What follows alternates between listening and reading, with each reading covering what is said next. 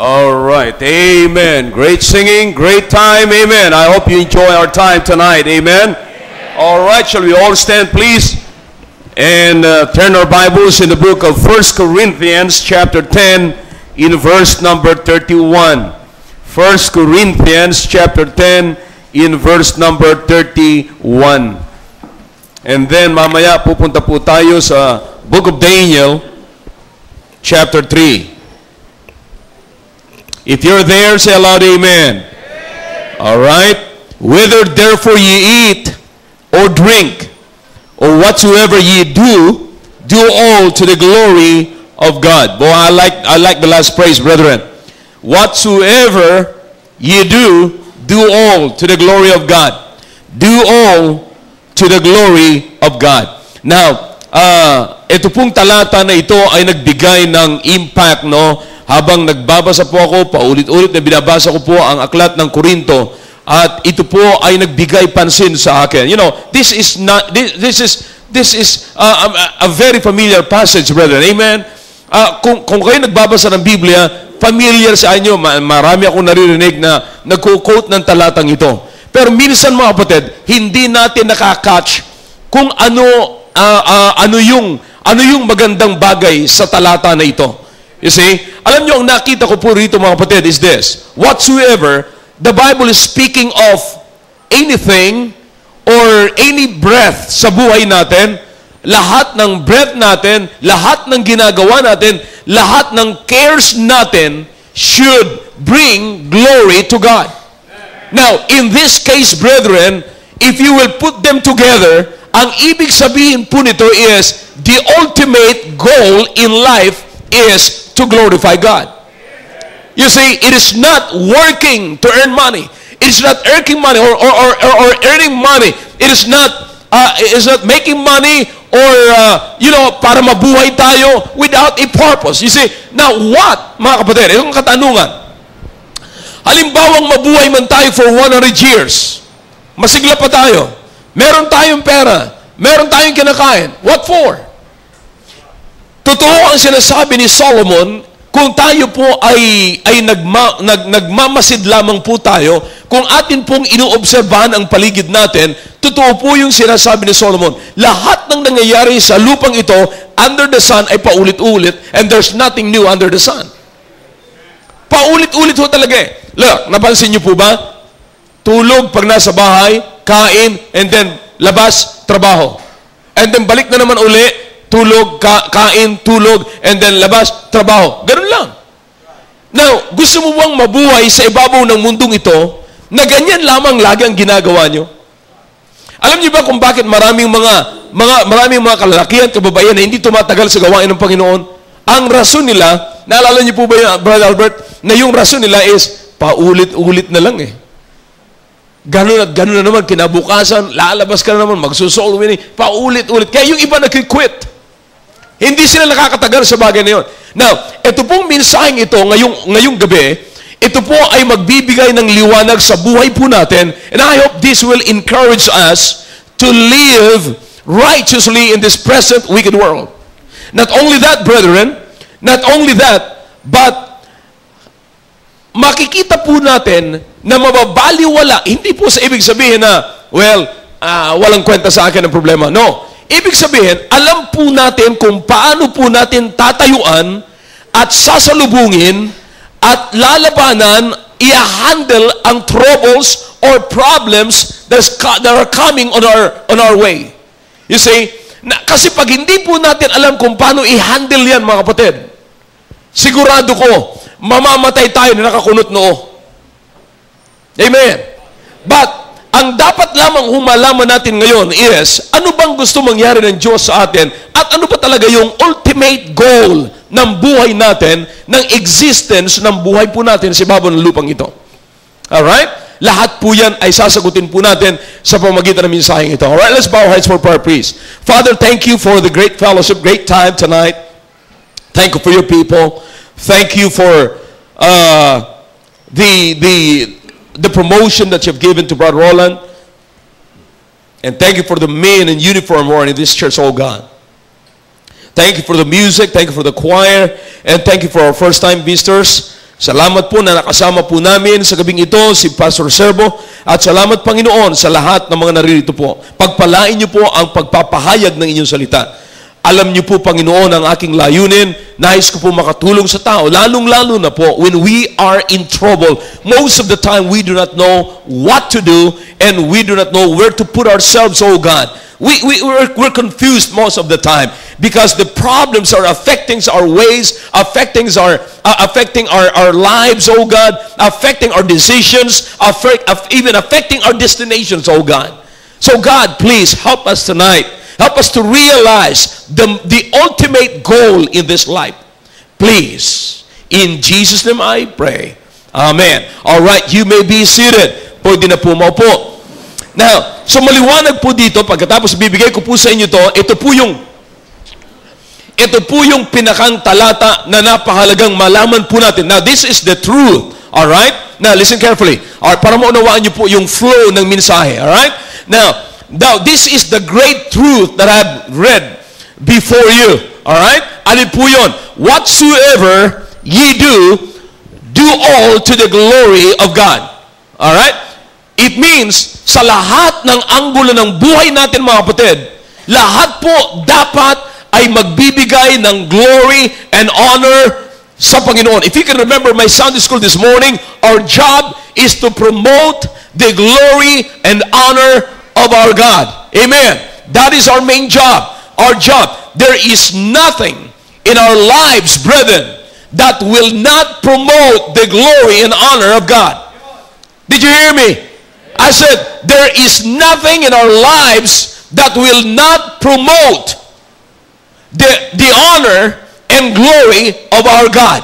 You see, dapat lahat ng anggulo ng buhay natin ay meron pong sinasabi tungkol sa honor at glory ng Panginoon. Now, so the Bible is very, very clear here. Now, this is the truth. Ito po yung great truth dito, that whatsoever ye do, do all to the glory of God. Now, pagkatapos po niyan, magsasite po ako sa inyo, magbibigay po ako sa inyo ng mga examples o ng examples sa Bible upang makita po natin na mismong sila ay in-apply po nila yung pong great truth na binasa po natin ngayon. Now, am I clear? Amen. Para may sinusundan po kayo mga kapatid. Para may sinusundan. Sabi ko nga sa inyo noong nakaraan, ang pinakamaganda pagka nanonood ka ng sine na parang alam mo na yung nasa gitna. Diba? Pero yun talaga ang nanatili. Kaya nga no wonder pagkatapos ng manood ng sine nung mga tao, kung sino pa yung mga nanood, sila rin naman nagkikwentuhan. Well, sana ganun ang mangyari pagkatapos mag-preach, pagkatapos ng makinig ng mensahe, kayo rin ang nagkikwentuhan and the same message ang inyong pinagkikwentuhan. Alam niyo, ang problema po natin, nare-repeat po natin yung sinasabi ng sanglibutan, pero yung sinasabi ng Diyos sa atin, hindi po natin nauulit sa buhay po natin. Ang magandang paulit-ulitin sa buhay natin ay yung pong sinasabi ng Panginoon. In fact, many times in the Bible, God calls men many times. Paulit-ulit, may sinasabi po siya. At ang nakakalungkot ay hindi po nanatili sa isipan ng tao. So sana, parang projector mga kapatid, na palagi na lamang ipino-project sa ating mind, ito. Hindi ba napaganda nagkikwentuhan yung mga nanonood? Amen! Paulit-ulit nila, alam mo si Lito Lapid, alam mo si Fernando po, alam mo si Whitney Brown, Whitney Houston Brown, yeah. Or ngayon may bago na, Whitney Houston Ding Ding. Hindi niyo pa kilala yun mga kapatid. Bagong sumisikat lamang po yan. Isang araw maririnig niyo po silang dalawa kakanta rito. My Endless Love. Alright, now, let's go back to the Bible. Amen? Mas interesado talaga kayo yung pagkawala sa Bible. Alright. Now, ang sabi po ng Biblia, whether therefore ye eat or drink or whatsoever ye do, do all to the glory of God. Do all to the glory of God. So that's why, tinawag ko po ito na this is the ultimate goal in life. What is that? Glorifying God. Now, if glorifying God is the purpose of our lives, it will determine which roads, I hope you're following me now. Amen. Now, I said, if glorifying God is the purpose of our lives, it will determine which roads, which right decisions will bring us to that destinations. Alright? Now, ang destination natin, ang final destination natin should be glorifying God. That is the ultimate goal. That is the ultimate. That is our last decision. Pagka na head on man tayo mga kapatid at nakalagay na po tayo sa dead end, dapat it should be the day and the time of glorifying God. Are you following me? Now, pag na-head on man tayo at naka-dead end na po tayo, nabulaga tayo, wala na tayong ibang malabasan, sana po, nagwakas tayo na nag-glorify tayo sa Panginoon. Bakit? Because that is the final destination. That is the main thing. That is the ultimate goal of life. You see? Now, as far as these things is concerned, mga kapatid, my goal in life, your goal in life determines which road you will travel. My goal determines which road I travel. So kaya nga ho, napakahalaga na mayroon po tayong goal sa buhay. Bakit? Upang malaman na po natin kung saan po tayong road magta-travel. For example, kami po, kasama ko sila dyan, kasama ko yung buong pamilya ko. Nagda-drive kami papuntang Missouri. Pag nabigla mo yan, Missouri. Pero Missouri po yun. Nagiging misery lang. Alright? But anyway, mukhang hindi nakuha mga kapatid. But anyway, saka na kayo tumawa pag napag-isip-isipan nyo mamaya. Now, so habang nagta-travel po kayo, papunta po kami kay Brother Greg. Alright? Ang goal namin is West Plain, Missouri. Alright? Pero, kinakailangang piliin po namin kung anong klaseng interstate highway ang aming pong dadaanan. Na madali po naming maabot at maabot namin ng maayos yung final destination namin. Alin po yung final destination namin? West Plain, Missouri. Alright? Now, so dito pa lamang ho, bago kami umalis ng Indiana, iisipin po muna namin saan at anong klaseng interstate ang gagamitin po namin. So titignan po namin yan sa Google, titignan po namin yan sa ibang mga plano, or titignan po namin yan doon sa GPS, kung alin ang pinakamadali. Sa GPS, sasabihin na sa inyo kung gaano, ilang oras, ilang minuto. At kung mamimili ka kung anong interstate, para alin yung mas madali, alin yung mas madaling makuha, alin yung hindi gaanong complicated. You see? Complicated. So, iwasan mo yung komplikado, iiwasan mo yung matraffic na lugar, iiwasan mo yung dapat hindi ka na makadaan ng Chicago, maiipit ka doon, tapos complicated masyado yung mga highways, malilito ka kung saan ka pupunta. You see? So, kinakailang piliin mo. Now, ito ho ang kagandahan pag meron kang goal sa buhay.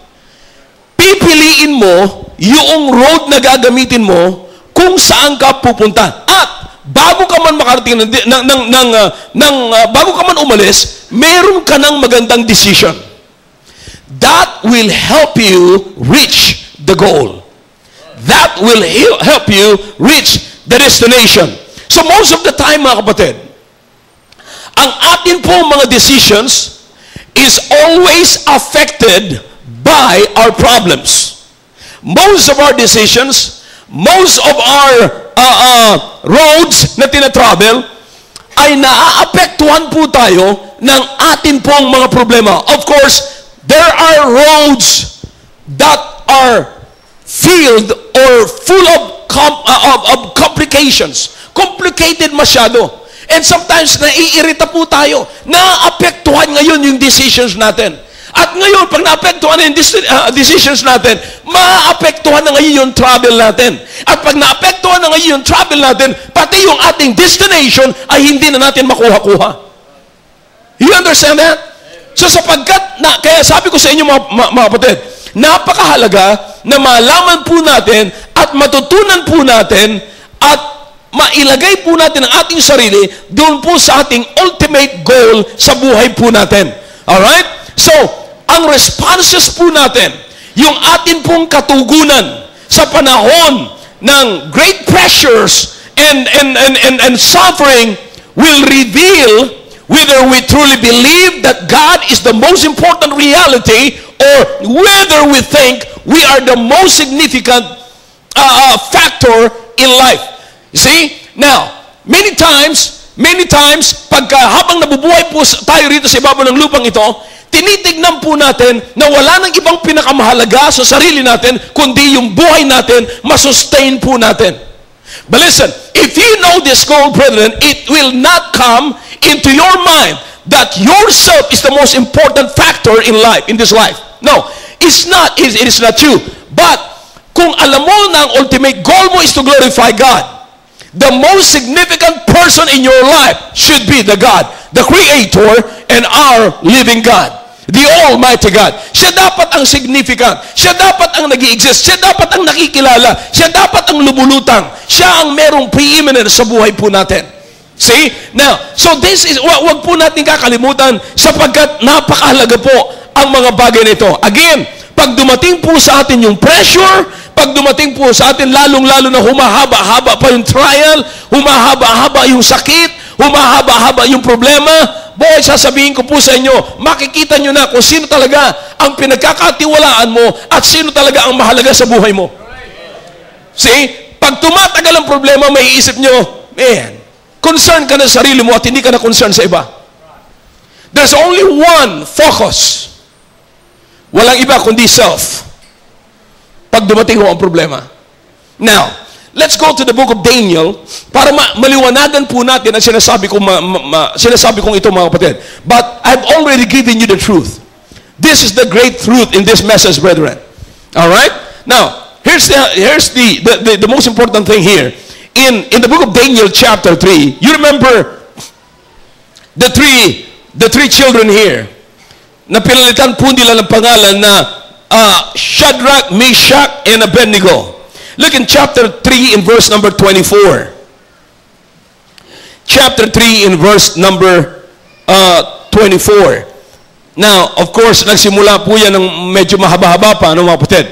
Ang buod po nito, para maunawaan niyo po, alright? Makinig po muna buti. Ang buod pong ito ay, ito pong mga bata nito pinatawag ng Panginoon para makatulong ni Daniel, ni Nebuchadnezzar. Alright? And then, dumating ang pagkakataon na lumabas po sa batas ng Babylonia na si Nebuchadnezzar, King Nebuchadnezzar, ay naglagay po siya ng image na ang sabi po, naglabas po sila ng papel ng authority na lahat ng tao, pag nakarinig kayo ng tugtog, alright? Lahat ng tao ay sasamba rito sa imahe na ito. And then dumaan po ang pagkakataon, nagkaroon po ng tugtog, dumaan, and then nagkaroon ng trial. Abay, merong tatlo na hindi ho nag-worship doon sa ginawang image ni Nebuchadnezzar. At ang pangalan po nila ay si Shadrach, Meshach, and Abednego. Winarningan po sila. Sabi nila, pag inulit nyo ito, paparusahan ko na kayo. And you know what? Brethren, honestly, wag lamang ho natin tignan to bilang kwento. Tignan po natin ito na totoong pangyayari. Now, sino po itong tatlong ito? Ito yung tatlong kumikilala sa Diyos. Ito po yung kumikilala sa Diyos at sila'y nananampalataya sa Diyos. Now, think about this. Pagkatapos po nito, inulit nila uli. Para bang, alright, tingnan natin, baka naman medyo nag-alangan lang sila. Tingnan natin kung baka naman, talagang nagpaparamdam lang itong tatlong ito. Siguro, hindi naman talaga totoong hindi sila mag-worship. Pero, siguro, let's try again. Sinubukan uli. And then number 20, number 21, and then pababa na po yan, makikita po natin ang tatlong ito, beginning from verse number 19, na hindi po talaga sila nakinig sa sinasabi po ni Nebuchadnezzar. Now, in verse number 24, ang sabi ng Biblia, eto na ngayon si Nebuchadnezzar. Then Nebuchadnezzar, the king, was astonished and rose up in haste, and spake, and said unto his counselors, Did not we cast 3 men bound into the midst of the fire? They answered and said unto the king, True, O king. Alright? Bakit po? sapagkat ang 30 ito ay dinala na po doon sa fiery furnace. Alright? They were sentenced to death. They were sentenced to die. So dinala po sila, they were thrown, bound doon po sa fiery furnace. Dinala po sila doon, but subalit meron pong hindi magandang nangyari. Kung sino ang nagdala sa kanila doon sa fiery furnace, sila pa po ang namatay. Now, pero ang gusto kong i-point out dito sa inyo mga kapatid is this. Alright?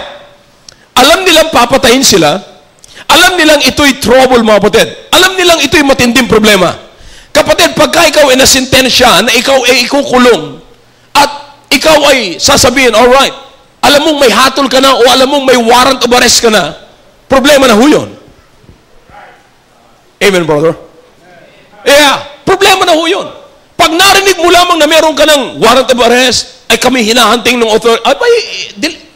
Gusto ko lamang pong ilagay ang sarili po natin sa reality. Madali lang kasi mag-advise pag hindi ikaw yung hinahanap eh. See?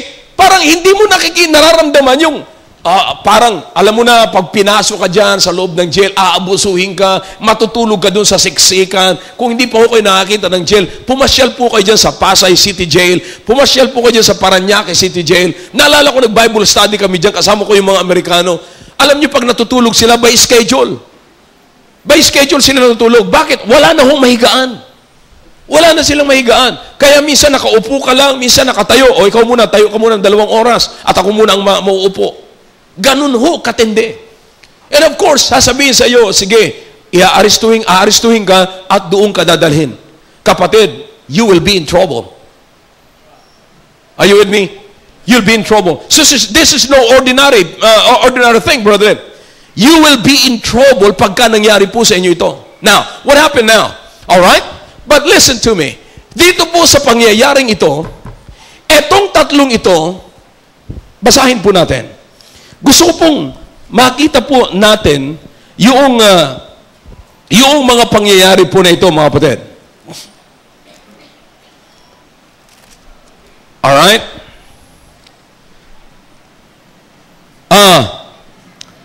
Look in chapter 20, verse number 19. Verse number 19. Oh, it's number 16 muna. Shadrach, Meshach, and Abednego answered and said to the king, O Nebuchadnezzar, we are not careful to answer thee in this matter. We are not careful to answer thee in this matter. You see, ibig sabihin, well, kasi sinabi sila, ikukulong kita, lalagay kayo dun sa furnace na yun, fiery furnace, at pahiinitin nyo ng 7 times, so grabing init, mamamatay kayo doon, pero bago kayo mamatay, maghihirap muna kayo. Alam mo sagot nila? We don't care. We don't mind. Bakit? Sapagkat this is not our war. This is not our battle. We don't care about our flesh. Pwede mong masaktan yung aming flesh, pero hindi mo masasaktan yung aming soul. Now, we are here. We are in this case, not for ourselves. We are here to glorify God. We are here to glorify God. You see, minaliwala po nila yung kanilang sarili, pinawalang bisa po nila, pinawalang kwenta po nila yung kanilang sarili, at ang iniisip nila ngayon ay ang Panginoon. Now, sa gitna po ng trouble natin, mga kapatid, sabi ko po sa inyo kanina, ang buhay na ito ay masyadong complicated. Marami ho mga problema tayo, maraming troubles, at bawat problema, bawat trouble na dumadating sa buhay natin, naapektuhan po yung decision natin. At sapagkat naapektuhan yung decision natin, naapektuhan na rin yung destination natin. Now you understand? Anong klaseng road ang gagamitin natin? Saan tayo dadaan? Saan tayo habang parang nalilito na tayo, hindi na natin alam. Kaya nga nakakalungkot mga kapatid, maging mga Kristiyano, pag nagka-problema, parang hindi na Kristiyano. Maging mga taong naniniwala sa Diyos, pag nagkaroon ng problema, parang wala ng Diyos. Now, in this case, makikita nyo po mga kapatid, kung sino-sino na lamang nilalapitan natin, maging yung hindi naniniwala sa Diyos, lalapitan natin sapagkat tayo nagigipit na eh. Nagigipit na tayo. Mga taong hindi naniniwala sa Diyos, na tayong naniniwala sa Diyos, lumalapit sa taong hindi naniniwala sa Diyos para tulungan tayo makaalis sa problema natin. Now, you understand what I'm talking about? Now, in this case, brother, sabi ng 3, well, we don't care. We're not careful. about ourselves. Walang problema. Walang problema. Alright, papatay mo kami, lalagay mo kami sa fiery furnace, you go ahead. Hindi kami, dito po, hindi po nila binigyan ng halaga kung anong sakit, gaano katagal, anong hapde, anong reputation. Meron sila, but ang inisip nila, kung paano nila mag-glorify ang Panginoon sa fiery furnace sa buhay nila. Lahat po tayo mga kapatid, nakakasalang minsan sa fiery furnace. Marami tayong mga fiery furnaces sa buhay po natin. But let me tell you something. Tatlong bagay ang concern po tayo pag nasa gitna po tayo ng fiery furnace natin. Number one, concern po tayo sa ating pag-promote sa ating sarili. We are promoting ourselves. Kaya ko to. Akong bahala rito. Well, we think we can. See? We're promoting ourselves. Wala tayong iba, kundi sumikat at, well, hindi ako humingi ng tulong. Well, for ourselves, promoting ourselves. Number two is this. We are concerned about protecting ourselves. Protecting our reputation. Pag may problema ang isang tao, mga kapatid, ang atin pong pinoprotektahan ay hindi yung reputation na just most of the time, kundi yung reputation natin. Come on. Naunawaan niyo po ba ang sinasabi ko? Pag nasa fiery furnace tayo, most of the time, pinopromote natin ang sarili natin. And pangalawa, we're protecting ourselves. Kaya nga minsan natututong mag-compromise ang mga Kristiyano at magsinungaling just to protect our own reputation. Ayaw nating umamin ng katotohanan. Ayaw nating harapin. Listen to me. Ano bang klaseng problema? Ang mahalaga, hindi ho yung sakit Hindi ho yung reputation natin. Ang mahalaga, you think about the glory of God. You think about the honor of God. You got to protect the reputation of God rather your own reputation. It's sad, brethren, na marami nako-compromise ng mga Kristiyano, nawawala na sa kanyang goal. Hindi niya alam yung ultimate goal. That's why I'm trying to give you now. I'm trying to tell you tonight that the most important thing in life is our ultimate goal. And that ultimate goal is no other than to glorify God. Glorify God. Anong ginagawa natin pag may problema tayo? Protektahan natin yung reputation natin? I-promote natin yung sarili natin? Na dapat tayo pa rin mag-excel? The third one. Anong ginagawa natin? Not only promoting ourselves and protecting ourselves, but also pleasing ourselves. Ayaw nating masaktan. Gusto natin sa gitna ng problema. Ewan ko lamang kung bakit may mga Kristiyano na alam na nilang may problema sila, pero nag-iisip sila na iduduyan sila ng problema. No way. Natural ho na pagka may problema tayo, mag-iisip tayo. Natural na may problema tayo, humanly speaking, mag-worry ka. There will be a night, a sleepless night. There will be a night na maraming tears na nandoon sa unan mo. Maaring merong gabi na halos nakaupo ka lamang, umiinom ka lamang ng kape, at halos wala ka nang magawa. May panahon na maaring ganyan dumating sa buhay mo, kapatid. Because that is the problem. Now, hindi ho mahalaga yung sleepless night, hindi ho mahalaga nung hindi ka nakatulog at nagkakape ka lamang at nasasaktan at sasabihin mo, pagod na ako. Well, I don't care. Ang mahalaga, sa panahon ng problema, ang Panginoon ay nag-glorify. Siya pa rin ang lumulutang. It's not me. It's not me. I'm not protecting myself. I am protecting the reputation of God. And I don't want to please myself. I want to please God. In this case, in the midst of this trouble, I want to please God and not me. Not myself. Normal. Alam niyo, may mga problema tayo na ayaw natin harapin. Why don't you just sit down and think about your problem? Huwag mong idama yung iba. Minsan pag may problema tayo, naalala ko, merong lumapit sa akin. Nagkaroon ng problema. Alam niyo, sabi niya sa akin, sabi ko, Sabi sa akin, alam mo, Pastor, ginamit lang yung problema namin para may matanyag or malaman na ibang problema. Sabi ko, huwag mong pakialaman yung problema ng iba. Tapusin mo yung problema mo. You know what? We are trying to lighten our problems by condemning other problems. You cannot focus to other problems and forget, magkukunwari ka na lighten at solve na yung problema mo. No, you cannot do that. Brethren, kaya nga ho, nagkakalabo-labo eh. Kaya dumadami ang complication. Complicated na masyado. Bakit? Sapagkat ang nasa isip natin is to promote ourselves, to protect ourselves, and to please ourselves. Ay, ano ngayon kung mahirapan ako? May problema ako eh. Pero hindi mahalaga ang hirap na ito. Alright, you go ahead, Nebuchadnezzar. Put me in the fiery furnace. I don't care. What I care is, God is pleased in this case. Ang Diyos ang napi-please, hindi ako. Alam ko, sino ba namang mag-aasa na papasok ako sa fiery furnace at sasabihin ko, papakita lang nga rito yung jacket ko sapagkat giniginaw ako. Fiery furnace yun dong. Sino ba naman nag-violate ka ng utos ng hari noong panahon, kapatid? Kaya nga meron tayong kasabihan, pag utos ng hari ay hindi na nababali. Pag binali mo, yari ka. Ano i-expect mo, mga kapatid? Ha? Alam mo, alright, sabi sa iyo, okay, pag hindi ka nag-worship, dadalhin ka namin ngayon, ipapasok ka namin sa fiery furnace. Anong nasa isip mo? Air-conditioned room? Anong nasa isip mo? Cadillac na kotse?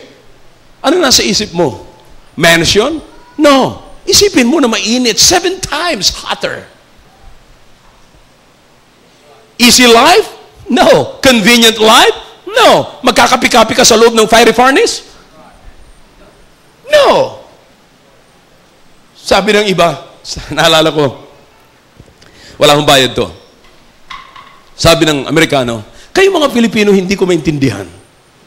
Ang init-init sa Pilipinas, pero kape pa rin kayo ng kape. Sabi niya, sabi ko naman sa kanya, alam mo kayo mga Amerikano, para kayo may mga topak. Nag-i-snow na rito, ice cream pa kayo ng ice cream. Tabla lang kami. You understand that? Akala nila tayo lamang may konting sira, ano? Sila grabe ang sira nila. But what I'm trying to tell you, brethren, hindi ho yun ice cream. Hindi ho yun Starbucks. Yung fiery furnace. Nasa isip na po nila na mabigat yun. But you know what? Sabi lang, I don't care. I don't care. This time, it's no longer my flesh. Hindi na ho kami, hindi na ako si Shadrach, hindi na si Meshach, hindi na si Abednego. No, it is God. It is Him.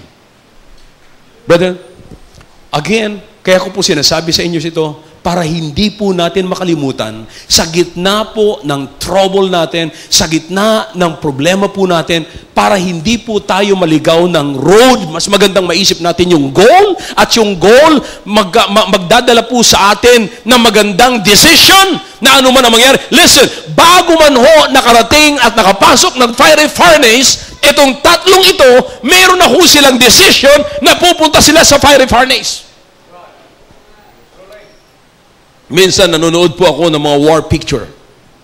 Isa sa mga pinanood ko, isang terorista na kahit na anong klaseng pagtutorture sa kanya, tinatanggap niya. Bakit? Alam mo kung anong sabi niya? It is not you that put me here. It is me who chose to be here. I am here because I chose to be here. I know that I will suffer these things. But I will. You know what? Because I chose to be here. Minsan nakakalungkot man po sabihin, mas matitindi pa po ang paniwala ng mga terorista sa paniniwala ng maraming Kristiyano. You understand that? Kaya nga po, bago man mapunta si Abednego, si Meshach, si Shadrach, sa loob ng fiery furnace, meron na silang decision. We're gonna take it. No problem. Tatanggapin namin ano man mangyari dyan sa loob na yun. We're not careful, Nebuchadnezzar. We don't care. Bakit? We're determined sa ganitong trabaho that God will excel. It's not me. We will not protect ourselves, but we will protect God's reputation. In times of trouble, God is still up. God is still glorified in our lives. Second thing. Well, I hope sinusundan niyo po ako, mga kapatid. But don't miss this. Self-centeredness or self-centered goals will always bring us a great deal of unhappiness. Alam niyo, mga kapatid, kung ano ang hindi ho nagpapasaya sa atin? Yung goal sa buhay natin na walang ibang napiplease kundi yung sarili natin. That is self-centered goal. Ang tanging maibibigay lang po niyan sa buhay natin is unhappy life. Our goal must be to use every circumstance. Bawat circumstansya, mga kapatid, dapat gagamitin po natin yan upang maipakita po natin sa iba at sa lahat ng pamamaraan. Or kahit dyan po sa suffering na yan, ano man, that particular suffering or problem, at least may papakita natin na ang Diyos ang unang-una sa buhay natin at hindi po yung sarili natin. Again, pag dumaan po sa buhay natin ang matinding trahedya, matinding pagsubok, matinding problema, dyan po natin malalaman kung sino ang pangunahin sa buhay natin. It might be you or God. Magkakalabasan ho ng totoo niyan. Alright? Number 2, look in verse number 24. Verse number 24. Then Nebuchadnezzar, the king, was astonished and up in haste. Sabi niya, did not we cast 3 men bound into the midst of the fire? And then they answered and said unto the king, True, O king. He answered and said, Lo, I see 4 men, loose, walking in the midst of the fire, and they have no hurt. And the form of the fourth is like the what? Is like the what? Now, imagine this. Everyone, look at this way. Imagine this, brethren, in the midst of the fiery furnace of life. Sa mga pagsubok, sa mga trahedya, sa mga suffering, sa lahat ng problema, trouble sa buhay natin, in the midst of our own fiery furnace. Let me ask you a question. Nakikita pa ba ang Son of Man? Ang Son of God? Akalain mo, nung nahinulog nila, nilagay nila yung tatlo doon sa fiery furnace, sabi nila, yari na sila. Matigas ang ulo ninyo. Bullshit kayo. Tingnan niyo natin. Mga bata, hindi ba tatlo ang hinulog natin doon? Sabi niya, opo, mahal na hari. Hindi. 4 ang nakita ko. Yung isa ay kamukha siya ng anak ng Diyos. You understand what I'm talking about? Kapatid, sa ating problema, dapat sa gitna ng ating fiery furnaces na hinuhulog kung saan napupunta po tayo, dapat makita pa rin ang Panginoong Kristo. Dapat makita pa rin ang Panginoong Kristo. Bakit? Siya yung main goal eh. Siya yung dapat mag-glorify. Just imagine, sa kainitan ng problema, ang nakita ay ang Panginoon. Amen! Amen! Kapatid, pag may problema tayo, ang nakikita sa atin, luha. Pag may problema sa atin, pag may problema tayo, anong nakikita sa atin? Kunot noo. Slousiness. Anong nakikita? Galit. Mga yan. Kung hindi nalang sa kanila, hindi kami magkakaganito. You know, but let me tell you something. Nasaan ang Panginoong Kristo? Kaya ang sabi nila, hopeless, mauupo ng hopeless. Hindi sana kami magkakaganito kung di dahilan sa kanila. You know what? Sapagkat nawala na po ang Diyos eh. Naputol na po yung buhay, nawala na po yung destination nila sapagkat naapektuhan yung kanilang decisions. Anong nakaapekto sa kanilang decisions? Yung trouble. Sapagkat naapektuhan na yung kanilang decisions, hindi nila makita yung daan patungo sa destinasyon. Pero mga kapatid, kung tayo lamang po mindful na ang ultimate goal natin is not to please ourselves, it's not to protect ourselves, it's not to protect our reputation or to promote ourselves to be somebody, or to be honored. Pero ang alam po natin, babalik lamang po tayo sa ating goal. Ang goal natin is ultimately to give glory to God, to give honor to God. Kapatid, anumang klaseng problema, tatanggapin natin. Well, sa mabigat na problemang ito, sigurado ko mag-glorify ang Panginoon dito. Well, bigyan mo man ako, mawalan man ako ng pera, sa gitna ng kawalan ng pera, alam ko mag-glorify ang Panginoon. To God be the glory. Honors belongs to God. Wala akong kwenta ang hirap. Walang kwenta ang sakit. Oh yeah. Huwag mong sabihin. Sabi ni Pastor, walang kwenta ang sakit. Pero grabing sakit ng ngipin ka. Well, kapatid, anong ibig mong sabihin, Pastor? Pabayaan ko to? Anong ibig sabihin pag may problema ako, papabayaan ko lang? God. Hindi ako gagawa ng paraan? Well, why don't you turn your Bibles in the book of Job? Job chapter 13. Are you learning? Look in Job chapter 13 in verse number 15. Alright? Tingnan natin kung gaano kahirap yung kay Job. Look, dyan muna sa verse number 14. Or verse number 13. Hold your peace. Nandiyan na po ba kayo? Hold your peace. Let me alone, that I may speak, and let come on me what will. Did you hear that? Let come on me what will. Wherefore do I take my flesh in my teeth, and put my life in mine hand? Though he, God, slay me, yet will I trust in him. But I will maintain mine own ways before him. In chapter 1, there's another passage, brethren. In chapter 1.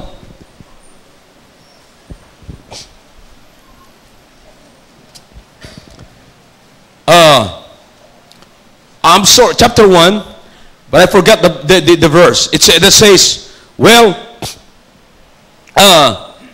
the Lord giveth, and the Lord, verse number 21. Verse number 20. Then Job arose and rent his mantle and shaved his head and fell down upon the ground and worshipped and said, Naked came I out of my mother's womb, and naked shall I return thither. The Lord gave, and the Lord hath taken away. Blessed be the name of the Lord. In all this, Job sinned not, nor charged God foolishly. Did you get that? Sabi ni Job, all right, if this case is getting worse, all right. I think the worst that God can do and will do is to slay me. But though he slay me, I will still trust in thee. Bakit? Because the ultimate goal in life is to glorify God. Bakit po tayo natatakot? Mawalan ng pera, mawalan ng bahay, mawalan ng tira, mawalan ng trabaho, mamatay? Even to the worst, sabi ko nga, I think the worst that God will do is to slay Job. Pero sabi ni Job, kung yun yung the worst, though he slay me, yet I will still trust in thee. Naked came I out of my mother's womb. The Lord gave, the Lord take it away. Blessed be the name of the Lord. Kapatid, bakit? Sapagkat alam ni Job na ang purpose sa buhay na ito ay walang iba kundi magbigay ng glory and honor sa Diyos. I don't care, sabi ng Shadrach, Meshach, and Abednego, I don't care kung masasaktan kami sa loob ng fiery furnace. Yes, it is a fiery furnace. Merong apoy dyan, masakit pag pinasok ka dyan, but I don't care. Sapagkat nandito kami, hindi para ma-please yung aming sarili, at para alagaan kami, at maging konbinyente ang buhay namin, kundi nandito kami upang ma-please ang Panginoon. Are you in trouble tonight? Is your life complicated tonight? Anong klaseng problema meron tayo ngayong gabi? Problema sa pamilya, problema sa kapatid, problema sa magulang, problema sa mga anak, problema sa kapaligiran, problema ng kapawalan, ng poverty. What else? What else na pwede nating iangal kay Job? What else? Isipin niyo yung problema na yan, tapos itapat niyo kung anong goal mo sa buhay mo ngayon. Ano ang aking goal? Yumaman? Ano ang aking goal? Magkaroon ng convenienting tirahan? Ano ang aking goal? I think if you will only know and fix yourself to one ultimate goal, that is to glorify God, everything is fine. And everything will be fine. Bakit po tayo masyadong complicated? Bakit po tayo masyadong nabibigatan, masyado tayong nababalisa, masyado tayong nasasaktan sa problema natin? Sapagkat ang iniisip po natin, nasisira yung reputation natin at kinakalimutan natin yung goal na sa ginawang pangyayaring ito, sa nangyayaring ito, sa buhay ko na mabigat, is God glorified. Dapat mag-glorify ang Panginoon. How about it tonight? I don't know kung anong klaseng problema meron po kayo ngayon. Pero isang bagay ang alam ko, mga kapatid, anumang klaseng problema meron tayo ngayon, alam ng Diyos kung sino ang pangunahin sa buhay natin sa gitna ng problemang ito. Kaya masyado tayo nag-struggle because we want to be pleased. We want to be honored. We want to be somebody. We want to promote ourselves and protect ourselves. But how about protecting God and promoting God in the midst of problem? In the midst of the fiery furnace, habang nandoon po sila sa loob ng fiery furnace na yon, sino po ang pinopromote ni Shadrach, Meshach, and Abednego? Sabi niya, we don't care. Sabi niya, in fact, kung tutuloy-tuloy niyo po yung talata na yon, sabi niya, we don't care because the Lord will save us. If the Lord will not save us, we will not still worship your God. Because God is first in our lives. How about you tonight? Did you put God first in your life? If you are going to put God first in your life, in the midst of your fiery furnace, naniniwala ko, lahat magiging magaan. Hindi po tayo masyadong mabibigatan, hindi masyado tayo mag-iisip, hindi paglalaroan ng diablo ang kaisipan natin. Kapatid, ako'y naniniwala, maring hindi man ako dito sa gitna ng, hindi ko pwedeng sabihin na ako yung tao na may pinakang mabigat na problema. Iba-iba ho ang level natin. Maaaring napakabigat ng problema ang dumapo po sa akin sapagkat ako'y pastor. Pero kumpara naman sa iyo, kung titignan ko ang gaan ng problema mo, pero sapagkat depende sa kakayanan mo, maaaring napakabigat na yon. Wala tayong karapatang maghusga kung sino ay may mabigat na problema ngayon. Pero ang higit sa lahat na napakahalaga ngayon, na huwag nating kakalimutan is this. Glorifying God must be the ultimate goal in life. I mean in this life. I hope I'm clear tonight. Shall we all stand, please? Father, thank you for your words. Thank you for bringing us here together tonight. Now I pray, oh God, to please bless the hearts of your people, encourage the hearts of your people. Help us to understand what to do in the midst, when we are in the midst, or when somebody put us into the midst of the fiery furnace. Oh God, help us please.